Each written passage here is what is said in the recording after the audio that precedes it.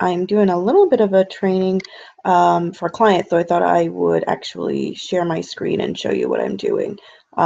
She wanted some tips on her profile and things that she could do to really optimize it, you know, for lead generation. So here's some things that I want to show you. This is my personal Facebook page. One of the things you need to know about Facebook is that they do, in Google, is things on Facebook are searchable. And obviously, if you're in business, you want to have sort of a public page. You don't want to really hide certain things, which, you know, I know a lot of people have privacy issues, but if you're in business, the goal is that people do actually find you, right? So some of the things you have to do to your profile or just be aware of in your profile is that, you know, Google searches it, you know, unless you have privacy controls on, you know, it's going to find your page. And for a business person, that's not a bad thing. So that means you have to have certain parts of your profile on your personal profile and your business profile really filled out. So the first thing I want to show you here, and this is just my page, is that under work and education, if you have a business page, there's a way to link those pages. You can see that I've done that here. You know, I have kind of a snappy title here. I've seen people put, you know, like my page here. I mean, you can kind of do anything with the title, but what it allows you to do is to be able to link to your business pages right into your personal profile. And the benefit of that is that your friends and family and anyone who's maybe following you can easily click over and get access to your page. This is such an important thing to optimize, and a lot of people just don't do it, or they do it the wrong way. So let me show you, this is one of the websites that I own. I have a blog for health and wellness. So I'm going to just sort of show you how you can do this. You basically create a new position, and you put the title here, owner and blogger. You know, this can be changed to CEO. I mean, it really doesn't matter. So you basically pick out whatever the right title would be. You put your location here. And, you know, do a description of what it is that you're actually doing there. You know, this is a curated blog. You know, you're going to want to optimize this so that you have the right words in it, and that if people are interested in learning more, that they can click over. And basically, we're going to do this again. I'm going to do it all over again. And we're going to hope that this works, because I've noticed that Facebook has been weird about this lately. So you basically are going to search for your page. So my curated blog page, my Facebook page for that is Fuel Wellness.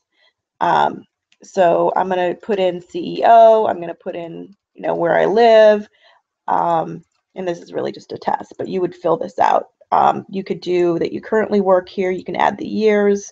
So I started this in 2014, you know, and now you can decide if somebody sees this, if it's public, if it's friends. I think these things need to be public, especially if you're in business online and you want people to find out what you're doing. And so you basically would save this, and we're going to go out to the overview here. Timeline. And you could see it underneath here, but they only allow so many ones to show. But I can decide here which one I want. So if I really want to showcase my marketing business, which is why it's checked there, I do. So that's why it's #1. If I really wanted to go to the Fuel Wellness one that we just did, that's the one we just did. And you can see if you hover over it, it goes right to your page. So guess what? Now people can hyperlink right over and see what you're doing. Okay, so that's the benefit of doing that. So I'm going to go back in here. I'm going to edit this.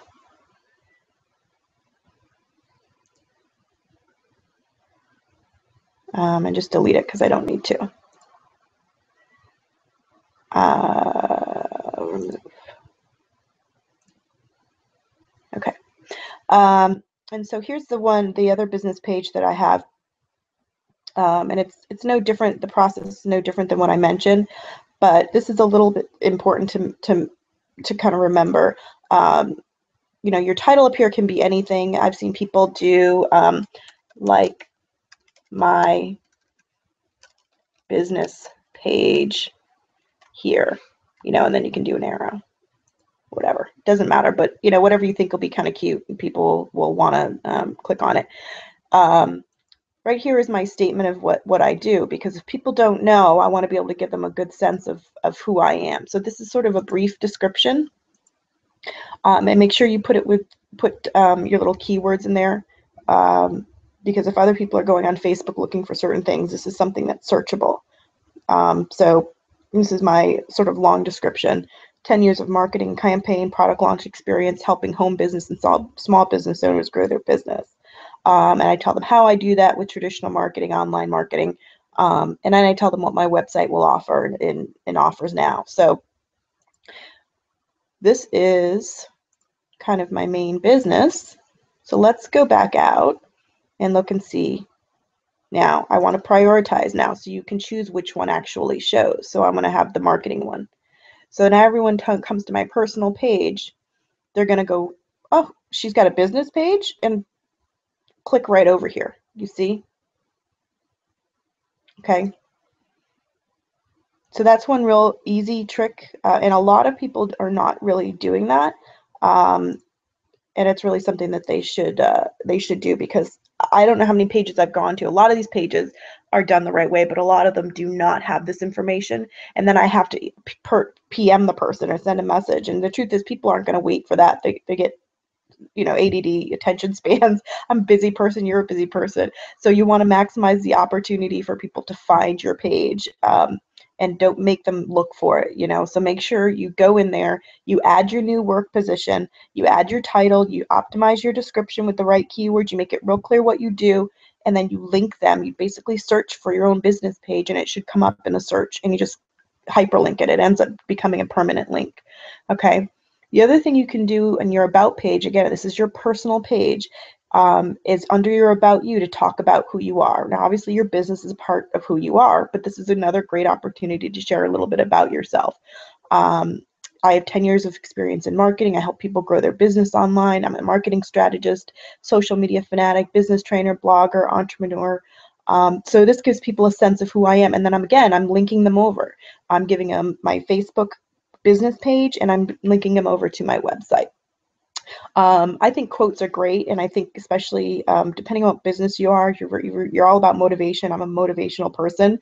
I like telling people who I am through quotes. And if you're on my trainings or if you go to my website, you'll know that that's the case. So use this opportunity to pick some of your famous motivational quotes. Maybe you're following a great business leader, and you love their quotes about leadership. Put them here, because it's going to help people understand a little bit about who you are. And again, it's all about attracting that ideal customer. So think about what that ideal customer needs to hear. Okay.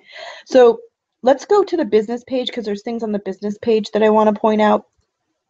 So I'm clicking over to my marketing consultant page. The first thing that you should think about optimizing here is your cover. Now, I created this cover myself, cost me nothing. I did this in Canva.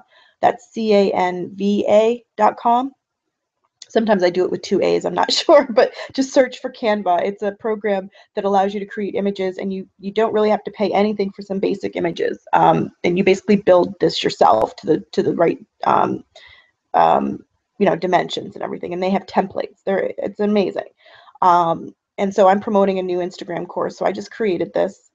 But this area here, when people click on it, again, you want to make it really simple. You also want to make sure that they get over to whatever course you're looking to do or you're looking to promote. If it's maybe you're putting an ebook here. If your ebook is on sale, or if you're doing a free ebook, or you're doing a free 30-minute consultation, whatever your cover page is promoting, make sure you have a link over to what that offer is. My offer happens to be right on my homepage, so I'm telling people, go to my homepage to get signed up. This is a great beginner course for anyone who's looking to leverage Instagram for their business and marketing and branding. And so you can also tag yourself in it if you want, but minimally you want to have the right kind of image here. That's a call to action. People want to click on it. They want to know what's going on here. And then you create the right link, right, and bring them right over to that opportunity. Okay, so the second area that people need to optimize is the About area here. And this is an area that when you're on your phone especially, you can get to this. There's like a special button you have to get to. You basically click on a more or something like that, and it shows the about information. So this is the ideal place to put anything that's a lead magnet, anything that you're promoting that's a freebie, that's a giveaway, that you want to offer people so you can get in exchange for that their email address. This is the place that you want to do it. Okay, so the challenge is to try to sum up what the offer is and what the page is about in these character spaces, because you only have a limited space. So mine says here, I share marketing tips and tools to help you grow your business and your online. And then I introduce my opt-in offer, my lead magnet, which is make money using email with my 40 hot list building tips. And then this is a bit.ly link. If you don't know what a bit.ly is, you can go to bit.ly. You just put that in your browser and it'll take you to bit.ly. And bit.ly is a great place to have your links stored. You basically cut and paste links to whatever, and they shorten the link. They create the bit.ly link here, and it masks sort of what's underneath it. Why does that matter? Because especially in Twitter, you have limited character space. The most important thing, though, to me, and the reason I use bit.ly links, is I want to track how many clicks. So bit.ly will show you how many people have clicked on this link. And if you have similar offers in similar places, you can compare how many people are clicking on this link in Instagram, how many people are clicking on it in Google, and how many people are clicking on it in Facebook. So I may be able to find out which social network is actually the best place for me to promote a specific offer. So I always tell people, it's one of my #1 marketing tips, is use bit.ly links so you can track all this data. So you're going to put your bit.ly link here with your offer, and then of course here is just your website, which you can have as a bit.ly link, but for branding purposes, because I want people to brand, think about me and my website and my name, because I'm the product. I don't do bit.ly links for my website, but I do for specific offers within it and different courses. Okay, so that's just how I do it. So that's the other place you want to maximize for lead generation. And also this area here, I just clicked on the About tab, and Facebook's changed a little bit. You only have one tab here, and I'm going to go through some of these tabs later. So it's really important, because you have less of those tabs that you used to have before, that this area has as much information as possible. So if you're going to notice that this area here is your About area that we just talked about, this can always change. If you have a new offer, if you have a new promotion, you can always change this.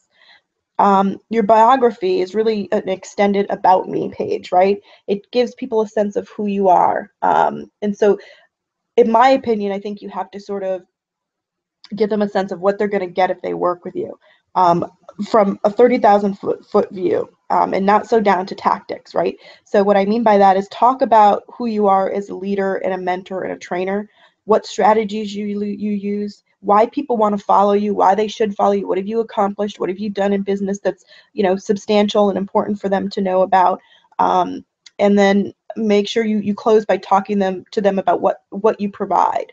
And you can be specific here, you can be very general in the end, but in the beginning, I think you need to kind of give people a sense of who you are, kind of in a holistic sense. And then you can get down to specifics, here, whatever tactic you're using to market to promote your opportunity or your business.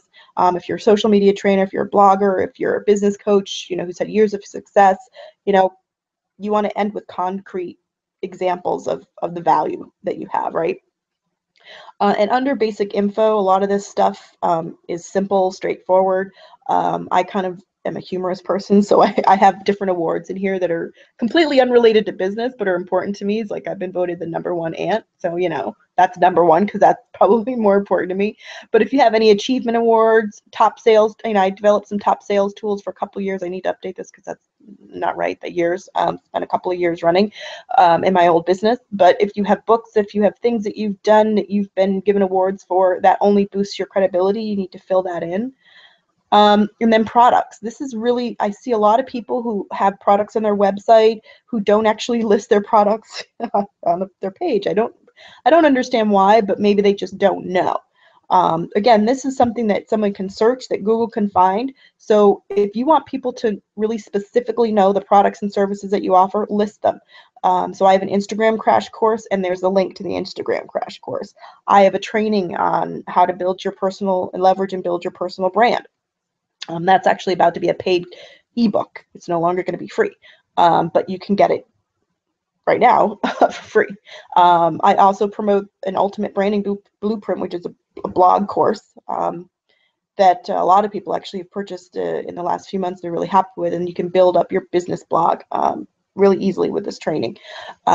So you might have 10 other products. I mean, just fill it out completely with the link so that people want a hot link over to that particular offer, they can do so. And your personal information, I mean, you can get as specific as you want, but remember, this is a business page. So talk about hobbies, talk about what you like to do, talk about your mindset, what makes you, what's passionate for you, what are you passionate about, you know, what have you overcome? So there's a lot of cool things that you can actually talk about that will have an impact on your customers in a positive way, or on your clients. So it's really important when you talk about the group, and I do this in the personal information section, that you tell them that it's a spam-free page, because people are very aware, you know, out there. There's lots of groups. There's lots of places that people go on Facebook, especially, where there's just tons of spam. Make sure you're clear about the goals of the group. I put it really clearly here. This is my little corner of the world. Hang here with me and under other entrepreneurs and learn about the latest trends and tools in lead generation, networking, and social media. And I mentioned that it's a spam-free page. This is really important. I think it makes people a little more comfortable. And what are your personal interests? I mean, think about how you want to relate to other people. And, you know, you can be funny with it. You don't have to just have it all be business. But, you know, I'm a foodie. I love reality TV. I admit that. I admit it. I do.